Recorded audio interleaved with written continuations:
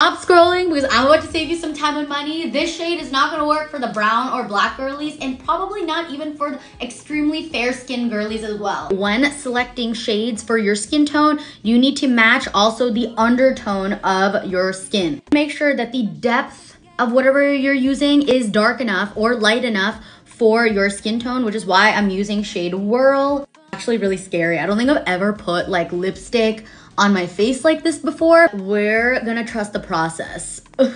MAC Whirl for the brown girlies is that girl. She uses her finger, but I just cannot stand to do that. So I'm gonna use a brush and pray this works. Now that this is just gonna look like one giant bruise. Final thoughts, I think this is a great hack if you're in a rush. I just wouldn't put it on your forehead. Make sure you get the right shade for your skin tone and undertone.